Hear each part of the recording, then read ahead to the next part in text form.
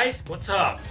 NIS of America has just very recently announced that they're going to localize Trails of Cold Steel 3 to the PS4. Oh yeah, that's some great news that I just wanted to share with everybody, even though I'm pretty sure most of its fans are already aware of that news. So, The Legend of Heroes, Trails of Cold Steel, that is a big name nowadays. In my opinion, it's a series that is mainstream, maybe not as mainstream as Final Fantasy or maybe The Witcher or Dragon Age or whatever, but it is starting to become more and more popular every single year. More and more fans, more and more YouTubers talking about that series, and more people just talking about Falcom. Nihon Falcom. That is the company who created these games, this series. And for those who don't know, that is some really legendary franchise, legendary video game developers that started back in 1984 with a game called Dragon Slayer. It never came out of Japan, it was for PCs back then. 1984, and this Dragon Slayer game could be considered as the king of action RPGs.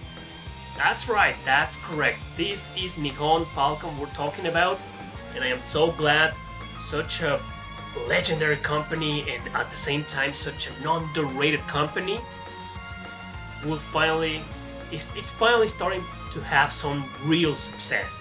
Because I'm a big fan of Falcom. I have been a fan of Falcom for the past 6 years or so, 7 years, ever since I started playing Ys 7 for the PSP, and also the Legend of Heroes series for the PSP. First the Gagard trilogy, which is a little underrated as well in my opinion, and then the already popular Trails in the Sky. Trails of Cold Steel.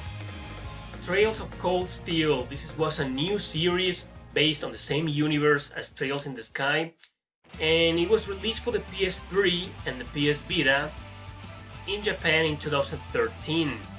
But then, famous company Xseed, which is one of my favorite publishers, actually, it's one of my favorite RPG publishers, they decided to localize the game in 2015 with the same consoles, PlayStation 3 and PlayStation Vita, and then a worldwide version for PC. Now the same thing happened the next year in 2014, Legend of Heroes Trails in the Sky 2, the sequel, also for the same consoles and also worldwide for PC. That was a great achievement for Xseed because back then almost nobody knew this series. It was really underrated and all people knew was just Trails in the Sky, so people were already wondering, is this connected to Trails in the Sky, is it not?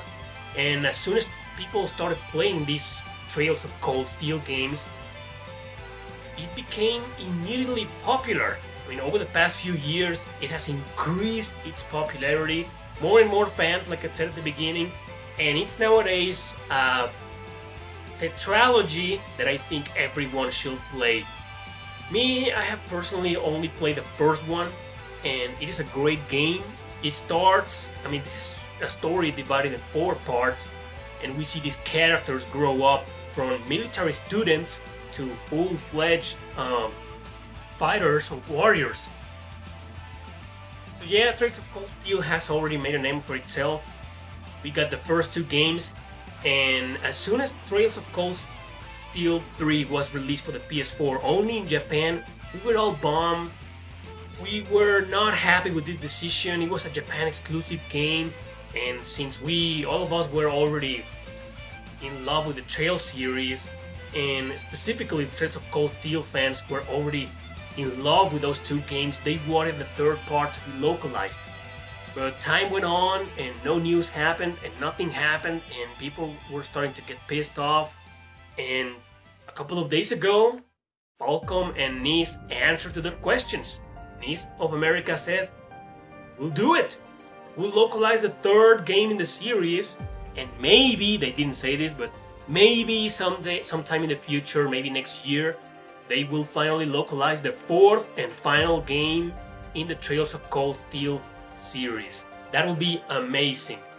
I imagine they're doing this because, first of all, they are very aware of the worldwide success of the series, of the Trails of Cold Steel games in particular. And recently as well, they ported the first 2 games for the PS4 and were released on physical editions in Europe and North America. So all of us were like, this is great news, maybe they will localize the 3rd game, maybe one day. Well, that day came pretty fast, fortunately pretty fast, and just a couple of weeks after this worldwide release for the PS4 of the first 2 games, NIS of America said, do it! I think it was a little too soon. They just announced it a couple of days ago, like I said, but the release date is going to be until fall this very same year, maybe specifically until November, and I think we're still in January. Why until November? I'm not sure I like that. Maybe I think it's a little too soon to make this kind of announcement, or if you're gonna make an announcement like this, why not just localize the game earlier?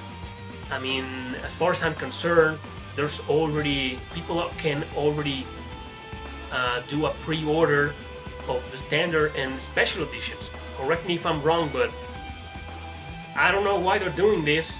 I think it's a little early to be announcing this, or maybe it's a little the release date is so far away that it concerns me, but maybe they want to build up the hype for it when they finally release it. Maybe they will release it in September. I don't know. I'm not sure I like this, but the fact that they're localizing that game in English is reason enough to be happy. Like, seriously, this is a pretty mainstream series already, very successful nowadays, and it needs more success. It needs to be more mainstream to be able to compete with the big names out there, because it really deserves it. The Legend of Heroes series is just big enough to be an excellent competitor to all of those big names on JRPGs out there. So I'm excited about this. I don't know how you guys feel. Let me know in the comment section below, how do you feel? Me personally, I believe that if this works out, if sales reach their expectations of NIS of America and Falcom, I'm pretty sure they're going to localize the 4th game, the final game, next year. Maybe. Let's keep our hopes up. That's it, guys. Share in the comment section below, what do you think? Are you a fan of the Legend of Heroes series? Are you a fan specifically of the Trails in Cold Steel series, or the Trail series in particular, in general? And if you're as excited as I am for this news, let me know in the comment section. Let me know. That's it, guys. Thanks for watching. Don't forget to subscribe and share this video and this great news with your friends. See you next time.